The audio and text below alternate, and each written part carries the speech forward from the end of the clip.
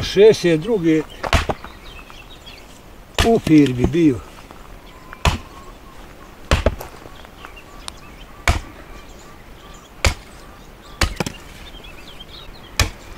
A eto, dobro, šta ćeš? Ja.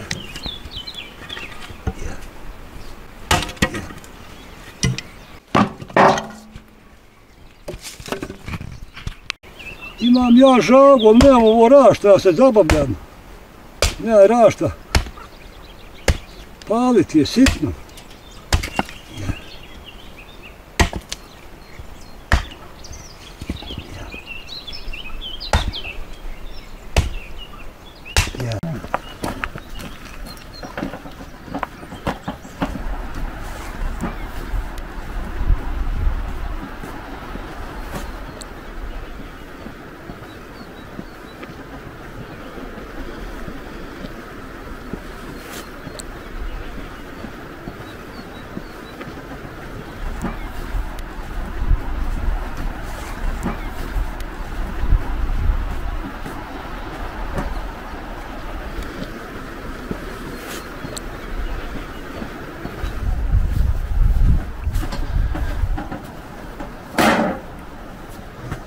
Jo, još nije behar izbio.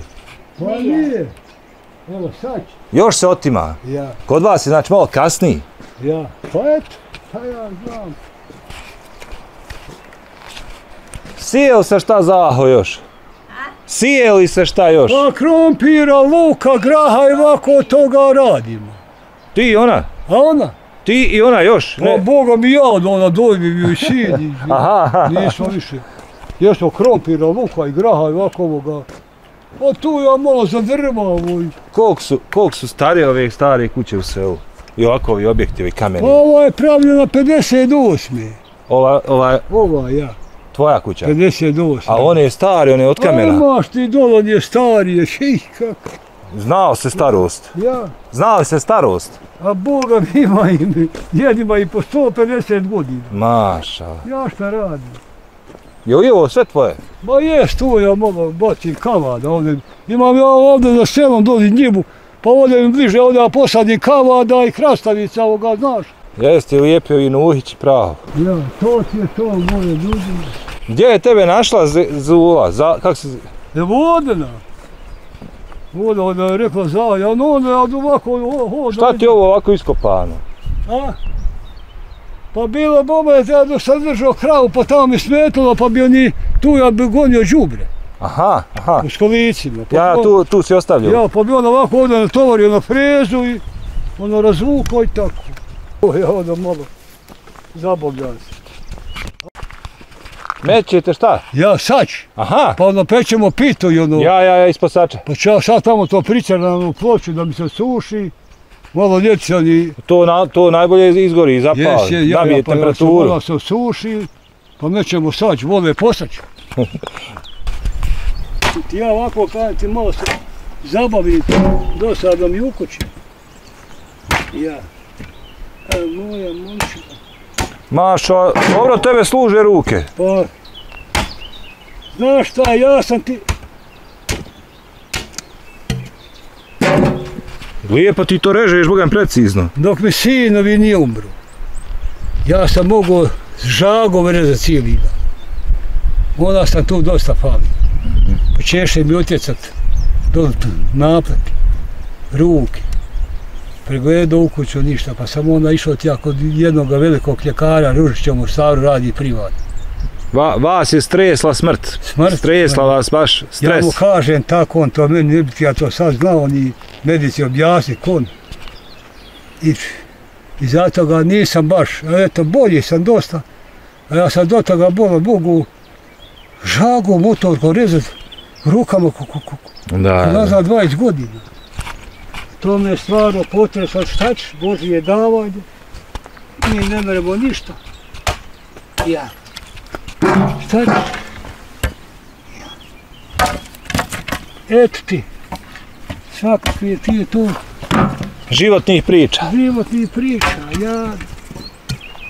Jesmo, Boga mi, svašta je se toga u životu prometilo.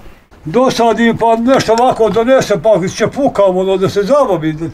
Da ne budu, da ne kažu, ne radi djed ništa. Malo prohodna, pa ovako nešto narave usupa sa ima drvima suhima i tako ti ja to malo.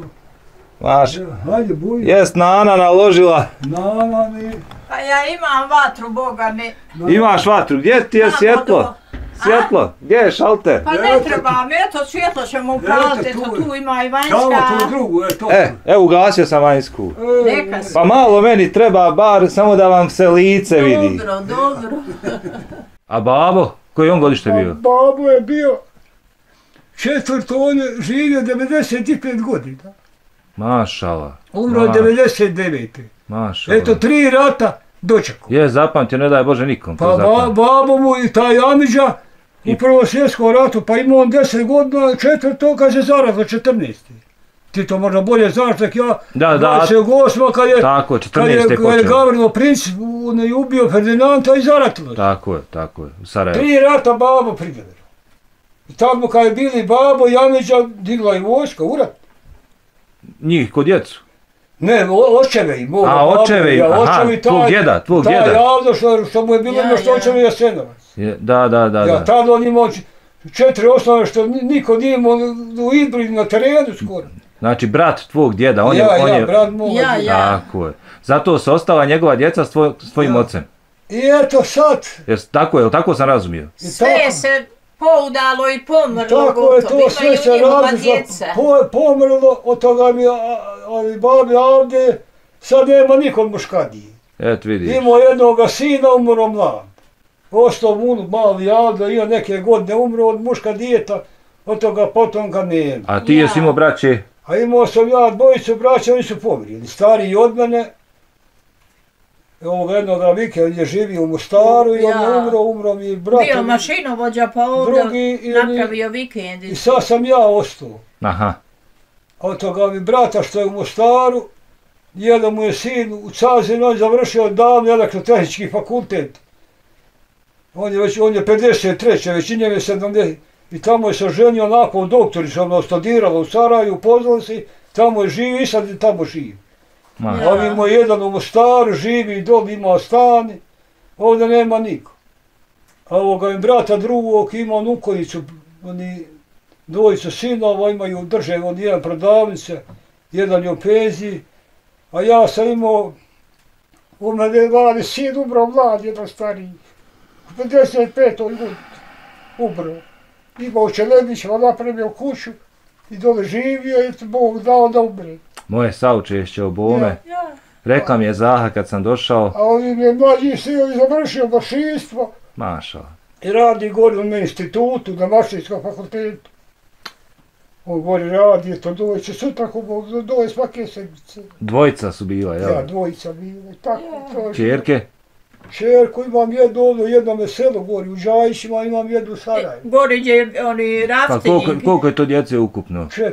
4, maša. I tako ti evo sve prazne kuće, jedno ili dvoje ili gotovo. Ima gori spuša se rafting, Đajići selo zove se. Da. I tako je to. Gori s čamcima se spušaju, u nja teče Neretva krajem sela. Svašta je se te godine sprovelo. Prošli ste svašta. Onda ti 50. košta udba i zakon. Kakvi su to bili terori. Gluho bilo. A sad, evo šta god ko hoće. Ništa. Sve je slobodno. Sve je slobodno. Sve je demokratski. Ja, sad ne smiješ ništa ružno reći, ni zašto. Jada ti majka. I što ne valja, kaže... Onda zakona i jada i progona. Teški su to bili životi, gluho bilo. Ma živilo se od... 50. godina. A sad ima, hvala Bogu, ima... Ta komunistička vlast. Sad se zaposlio, ima jedan mjesec. Pa ima ukonjicu. Gori u Vojnoj. Ima ukonjicu. Onda ima nekoliko firmi. Ukonjicu nema niko ne zaposle, kogo će raditi? Kogo hoće raditi, ima posla. Ima gori bivši, nekada Šigva, ima gori dosta firmi. Vojna ima industrija, ima zapošljava, ja mislim oko... Ona je još počela raditi 52. godine. Konjic je opština velika. Ja šta, jesu. Pogod hoće raditi ima posla. Pa najviša opština bila po kvadraturi u Bosni i Hercegovini. U cijeloj Bosni i Hercegovini najveća po kvadraturi. Da, nije po stanovništvu, nego... Da. A i sada ima, koji je broj, 34.000 stanovnika? Od Karlovnika do Prozorskog kraja, Nevestinskog, Mostarskog, najviša konjička opština. Da, velika je to površina za pokret. Ja šta je? Ona tamo, što mi je rekli, dolje reče, desna strana ide, tamo ona strana bila, tamo je pola opštine. Pola je s one strane. Pola opštine je s one strane. Da. Ja. Kako je Juso bilo tvoje vrijeme za školu? Pa da ti kažem, za školu ovdje je bila škola. Osnovna? Mogu ići koji šćeo, koji ima mogućnosti, neko išao, ne išlo i tako, na primjer. Jel niste imali mogućnosti ili niste... Pa, Boga mi... Znaš zašto to pitam, ali iskreno? Jel nisi želio ili otac nije dao? Ma nije nam da te dalo, ja te ne mogu reći da smo i želili u tom djetinjstvu, a nisam je čuvao se hajva, moralo se živjeti. To ste najviše bili razlog. To su bili razlog. Pa ja, malo ti je ko, na primjer, u Idru nije bilo škole prije rata. Bilo u Čelebićima, djeca su išla, čak jedno vrijeme nije bilo Čelebić, išlo u Strožac i Lukonic. Da, a ima Boga mi do tamo. Tad. Ima hodanja. Onda, kad se potopila škola u Čelebićima, bila ujecar, ona se potopila. I onda, bilo ti Čelebićana, ti, hajko, nije odmah napravljena škola, ona onda što je pod putem. Sad što ima, da. Onda je išla njihova djeca u Kukonjić, doli Čelebićana, ti, od Baranima daleko, onda bio i Mejtev, gdje je sad škola, ona džamija, bio Mejtev. I tadašnje vlasti komunističke oduzeli Mejtev i bila škola. Dok nisu ovo gori sad napravio voda na, evo ovdje, kad iđeš ozdala pa ono nalijevo. Da, nalijevo, ona zgradca. Onda oduzeli Mejtev, tad niko se niti se bunio, niti se smio otok. Niti se smio buniti. Otiće na goli otok. Odmah goli otok, jej Bože dragi. Tako znao, kod tebe situacija bila tamo bijelo, jesi ti išla u školu? Ja završila 6 razreda i nisam dalje ni išla, haj odmah da ideš čuvat krave i lovce i eto. Ali deda i tebe pitam, opet ali iskreno, jel nisi ti željela dalje ići ili nije otac dao? Ma to je Boga mi bilo jedno. Pa nek mi je branio ni dao. Kako se to, šta se dešavalo? Pa ja eto nisam željela da idem, njega te čeka da ideš. A znaš zašto pitam, je otac morao kaznu platiti onda? Nije tad. Ako dijete ne ide u školu? Nije tad. Nije, samo ni, eto ti to napamenu. Neđe, ja mislim, 54. 5, ja ne znam baš. Aha, znači kad ste vi malo prerasli, tad su uveli kazne, jel? Onda je uvela ona, eto ti to napamenu, ba doli ja pričao sa Jedijem Malijom, Čorićem, on je Nevesinjac i on je prva generacija učitelja iz Anog rata 51. završio. Da. I rasporedili ga na terenu Konjica. Ja mu bio jednom selu tamo preko jezera i kaže premještaj Čuhovići. To je gori jedno selo kad gledaš gol Lukomir kad neka prikaže tu su oni neđe blizu. Da. Blizu. I baš tako, kroz pričaš mu se neđe 54. 5. kada je doje nama dopis. Živ je i sad. 30. Maša, ja 90. Doje kada je nama dopis u škole. Dosta se, ne znam je 54. Aj ne ići. Djeca moraju ići u školu. Po zakonu osnovnu školu. To ti je osnovnu, gore ne mora da. To. I gore ono ko bola, ta sela, ljudi živili od hajvana, pola djece, čuvalo se, živilo se od toga. Škola bila luksuz? Ja kako. Ako on tebe pošalje u školu, nemam ko čuvat stoku, jel? Ja. Ali kada je došla i neđe, dođe kada je dopis, kada je iz komiteta, kažnjavaće i... Obavijeste ljude, kažnjavaće se. Što ne idu. Svidio? I ja kaže šta ću, kada onda sazvu i kaže ljudi, evo vam dopisa, šta vam piše. Pa na svoju odgovornost. Na svoju odgovornost pišite. Ko će čuvat, ko će selo, bola, ko? Pa živilo se sa zemlje najviše. Pa što si posio jubro, da nikom zarađivo plaću. Jer saznao sam ovako kako hodam i snimam, pa mi nekad neki djed ili njena kažu, uče baba je platio kaznu, ja nisam išao u školu. To ti je tad bilo, baš sam ja to odalio onaj. I ja kare sazvoji, pa kak je bilo, nećem da čuju. Šta ću kare, Bože moj sad. Ja sad pravi pisak, aj stid, da ih prijavljuje, ja. Da prijavim. Odmah, udbaš, odmah. Ja, onda je bio kao jedan hođa trešnjo, ugledan. Aj, bola kare, hođa kare. Te kaže, malo im dersi. šta bi kaže, daj, kaže, da i ti kaže, šta bi rekao? Kaže, šuti, aj, sazvat ćemo. A dobro onako kada je bio pametan. Hoće trešno rameti. Je došao odjela, ni doktor, vada, u stvari, baba mu, pa nije smio uklanjati kaj kopići. Nije komunista. Sazvo i ja, tako. Sad smije sve. Tako, hajde, bola, iti uđe, znaš šta ćemo kaži. Rećemo im, bola, kad nek se upišu, pa ne mora ići kaj svaki dan. Aha. Iđu preko da. Samo da ode prijava da ide, da dijete ide. Samo da se upišu, kaj je Boga mi kaj Nek se upiše da ide. Pametno bi da kaj ide i... Bola, ovo viće, kaj je Bola upiše. Pa šta ćeš? A Bola kovda kada gledate, ne viri kad neko učović. A i onaj znači koji je htio se školovat, koji je želio i ako je otac i htio da dijete školuje, nije bilo znači lako, morao je hodat, pješačit, kilometr. Pa nema tu, nije vozila nikakva bilo. Ja, nije ni bilo puta ako se razumije, sve je blat bilo, makadam, ove. Nije bilo, ja. U nas je nekoliko odavno diča, ja znam, oni su išli iz Izvra u koji su gimnaziju pješke. Vidiš? Pješke su išli. Ja. Bilo će kasnije, a ovo se popravilo. A koliko je to kilometara? Evo, ja ne znam. 12 kilometara. U jednom smjeru? Jes. Ja? Otići, doći 24. 6 ti će ne biti 6 kolje. 12 kilometara onaj. Pa i u nas, Boga mi ovi sin što je se školu... Aha, otići, doći 12. Jesu, u jednom pravcu. A u jednom 12? A 24 kilometara učenik mora preći. Onda išlo je nekoliko ovdje, imali smo ovdje školu. Moj, Juso, pa to je... On je bilo što je bio predsjednik, a Isvan Bajramić, sjećaš se? On je obdala. On je sindikalista. On je znači vaš da... Napravio vikendicu. Kad ovdje prvi šrima ga iđeš strmo. Znači vaše dijete odavde? Je, što ima one 2-3 kuće ovdje kod Primuta. Prva one kuće doli. Evo ga on je ovdje, on je završio mašinstvo. Ja. Pa inaš je išao pješe, Boga mi... Po mojom visini što je Sara išao je pješke, dobro nije išao koji imali smo to. Ja, onda je išao u Sarajevo. Tad je imao prevoz. U Čelebića su išli pješke, a kasnije je uveden i za djecu. Za autobus imali su. Jesi, smogodišnja i srednja, imao da svako jutro, imao što iđe u srednju školu, što iđe u smogodišnju, imaju autobusi, radnici ovdje i đaci. Ma nema, jedno dijete sad autobus dovuče. Kako ti završi u firmi? Pa ja sam ti... Kako, znači nisi otišao da radiš, živiš od zemlje nego firma? Pa onda su počeli, ja sam ovdje zaposlio kad je počela da radi ova pruga Sarajevo-Ploče. Dobro. Željeno, ovdje u Čelebiću. Aha. Eno onda 62.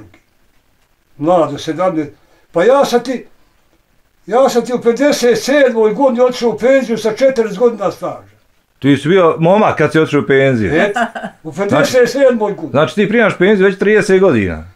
Pa 2000, nije, Boga, 23, 2001. Ju, ja se prebrojio. 2001. 23. Sam ja otišao u penziju. 23, izvini, ja malo sam se zaračunao, ja otišao na 91. Onda sam ti ja počeo raditi, našao u vojsku, onda kad se vratio, godin se počeo te gori šipade pogone, tako sam tu završio do radnog staža, onda rad bio, ovdje hodali, pomagali, nosili rad, išla sam Boga mi na položaj. Oda nam granate, padale. Ovi mi je sin što je bio, što je završio mašinstvo, tamo je bio pre kraju mašinstva. I bio ovako se čuo za muderica u jedinici, ovdje na Ukonjici. To u nas najbolja, Bog zna da njega nije bilo, ne znam bili Konjici ostao. On je ovdje veliko u nas odigrao ulogu, eto možda si čuo za njega, on je Halilović. On ti je ovdje došao 1991. po zadatku rijaseta Islamske zajednice za glavnog imama. I on ti je ne znam, ja poslušao ga dosta, neko sam ga već slušao, gdje je nam bio raspoređeni konjici. Boga mi kao i konjici, mislim, najzgodniji. Na ruku. Na ruku. I tako ti je on došao ovdje prije nagodinu.